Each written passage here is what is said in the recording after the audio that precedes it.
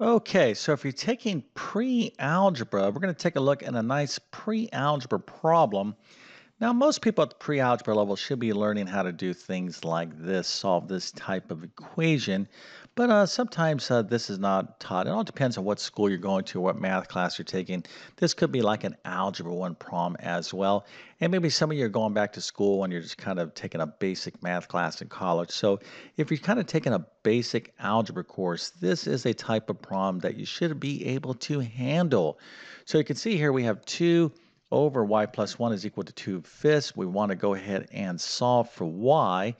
If you think you can solve this problem, go ahead and put your answer into the comment section. I'm going to show you the correct solution here in just 1 second, and then we're going to go through this step by step to show you exactly how to solve this and really kind of emphasize what's the topic here. Okay, what is the algebraic concept that we want to know? Certainly, we're talking about equations, but there's something else going on as well. But before we get going, let me quickly introduce myself. My name is John. I'm the founder of TC Math Academy. I'm also a middle and high school math teacher. I've been teaching math for decades. It's my true calling to help people learn mathematics. And I'm going to tell you right now, all of you could be successful in math. Okay, and I'm especially speaking to those of you that have a tough time in math. Maybe you don't like math. Maybe you've failed math before in the past. Maybe you're struggling with math right now. Listen, I get it. Okay, but please do not give up. There's absolute hope to turn this all around. So here's the 3 things you need to be successful in math. The first is you got to be willing to work hard. So if you're not working hard, you're not taking notes, you're not doing homework, you're not paying attention in class, well, you're going to have a tough time learning anything, right? So you got to work hard. The second thing you need is encouragement, okay? And as this is especially important for those of you that have a difficult time learning math, okay? You want to know that, hey, if you work hard, that you actually will kind of learn this material. And I'm going to tell you yes, all right? So you need some encouragement from someone that you trust, and hopefully you trust me, okay? Now I'm saying to yourself, don't give up, keep going. So that's encouragement, motivation, right?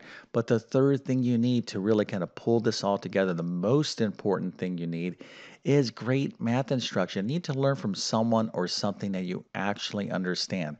Nothing's more frustrating than learning and like not knowing what's going on. So math is a very technical subject and it all depends on how, your teacher wants to teach you or whatever you're learning from. If you're reading a textbook, oftentimes it could be very technical and confusing. The way I like to teach math is to explain concepts and skills in such a manner that everyone knows what's going on. Okay, try to teach math in a very easy to understand way without watering down what students need to know. So, if you need help in your current math course or maybe some sort of special test that you're studying for, something like the GED, SAT, ACT, or teacher certification exam, something that has a math section on it, or if you're homeschooling mathematics, check out my math help program. I'm going to leave a link to it in the description of this video. I literally have over 100 plus different math courses that span these categories and much, much more. I'm also going to leave links to my math notes in the description as well. Most students take average notes. Some students take no notes, to your surprise. I was that way back in the good old days when I was in high school. I just took no notes and I always ended up with grades like this. But if you really truly want to be great at math, you have to take great math notes. So you can use my math notes in the meantime, but improve your notes. That's really important.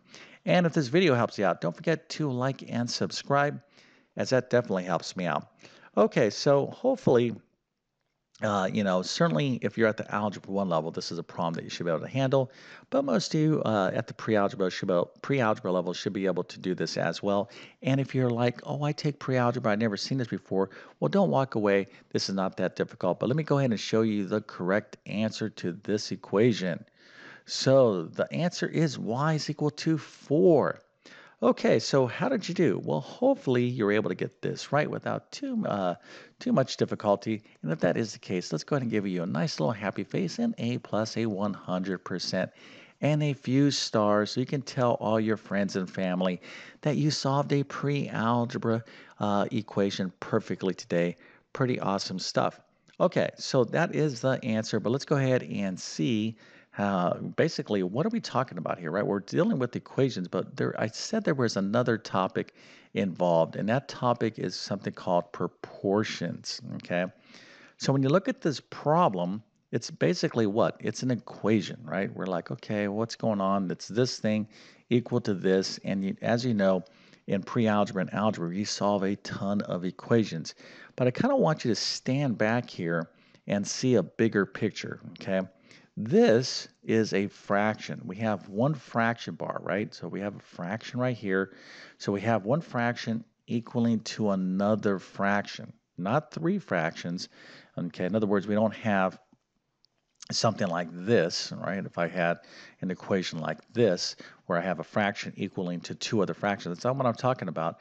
Specifically, one fraction equaling to one fraction. Okay, you can just see how many fraction bars. When you have that kind of situation in algebra, you're dealing with something called a proportion. Okay, so you can look at this and be like, oh, here's a proportion. Certainly, it's an equation. Okay, and there's different ways you can kind of approach it, but always be on the lookout for proportions because proportions are extremely important in mathematics and very easy to solve once you understand what's going on. But let's go ahead and take a look at an easy example of a proportion. So I said a proportion is two equal fractions, right? So let's go ahead and take a look at the fraction 1/2. So if I said to you, hey, what is another fraction that's equal to 1/2? There's a ton of them. You could say, oh, 3/6 is equal to 1/2. How about 4/8? You could do 5/10. You could do 30/60, right? There's actually infinitely many fractions that are equal to 1/2. So it doesn't make a difference what two fractions you want to compare, as long as they're equal in numeric value. That's what we're talking about. So let's take a look at this quick example. We have 1/2 is equal to 3/6. So by definition, this is a proportion. So when you're dealing with a proportion, or when you have a proportion, you have a particular property that holds true, and this is called the cross product. Now, there's other things you want to know, may need to know about proportions, but this I'm going to suggest to you is the most important concept you want to remember about proportions, and it's called the cross product. There's some other fancy ways to describe this called the means and extremes, but just remember this, I think you'll be A-OK. So the cross product is what? Well, obviously we want to do something crosswise, and product means multiplication. So what we're talking about is this. When you have a proportion, the cross product is true. In other words, if I multiply kind of crisscross this way, I multiply this way, the answer, okay, or the product of 2 times 3 is equal to 1 times 6. And we could see that right here, right? 2 times 3, this is a cross product right here. Of course, 2 times 3 is 6, is equal to 1 times 6, which of course is 6. So the cross product is true when you have a proportion. You want to keep that in mind because that's how you can solve a bunch of equations that are one fraction equaling to another fraction like this. We can actually say to ourselves, hey, we can use the cross product because we have a proportion, and that's exactly what you want to do. But before we even start this, start to solve this particular problem using the cross product, you could use common sense. Some of you out there may have looked at this problem and we're like, you know what, I'm not even going to use algebra because I see exactly what's going on here. So let's just check this out for a second. A lot of you are going to be like, wow, this is easy. So here is a fraction 2/5.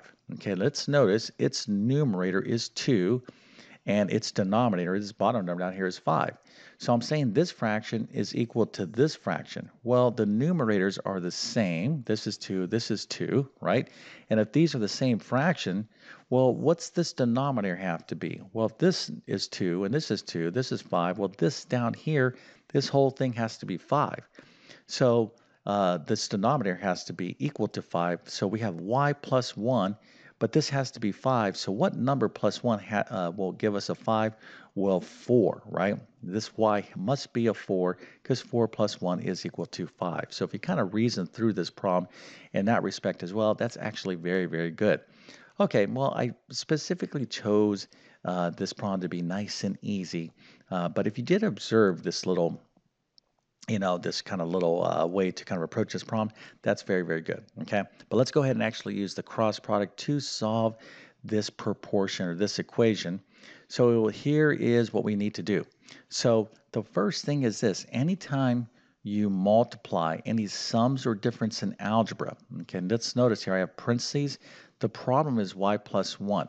I'm going to suggest to you anytime you see anything with you're adding or subtracting, any sums or differences in mathematics, always put grouping symbols around them. It's going to help you avoid making mistakes. Now, how would I know this? Well, because I've been teaching math not for years, but for decades, and I probably graded maybe 100 million tests and well, maybe not that much. You get the idea, right?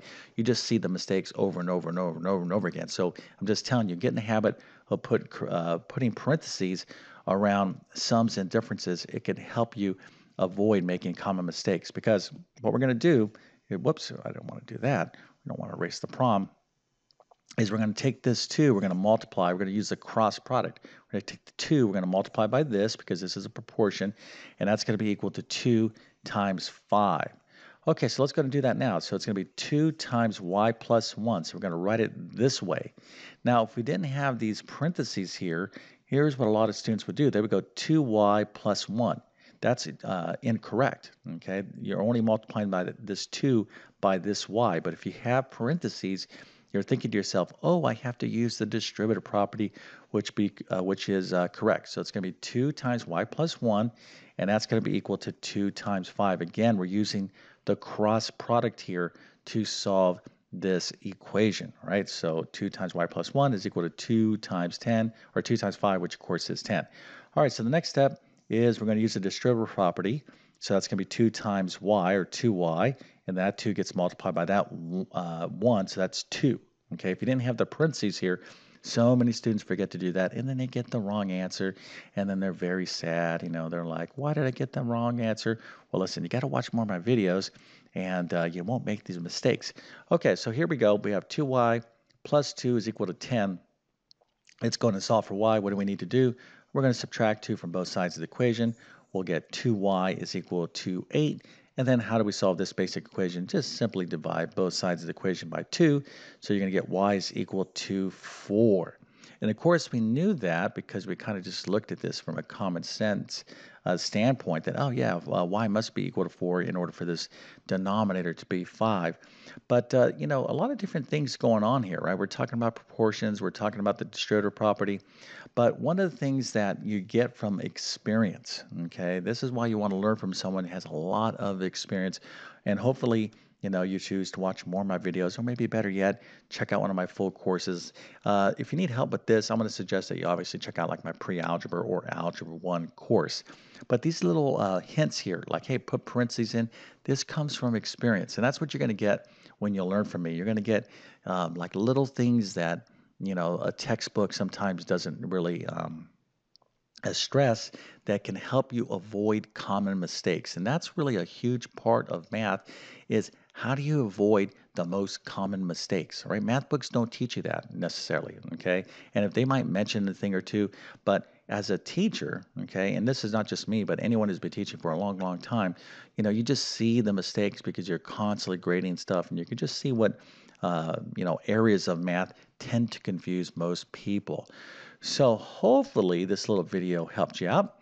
And if that is the case, don't forget to like and subscribe. Again, if you need help with proportions or pre-algebra, I'm going to direct you towards my pre-algebra course or even my Algebra 1 course, as this problem or this topic could be more taught. It all depends on your particular course that you're taking. But pre-algebra and Algebra 1 would be good levels. Of course, you can find all of that at my Math Help program. All right, with that being said, I definitely wish you all the best in your mathematics adventures. Thank you for your time and have a great day.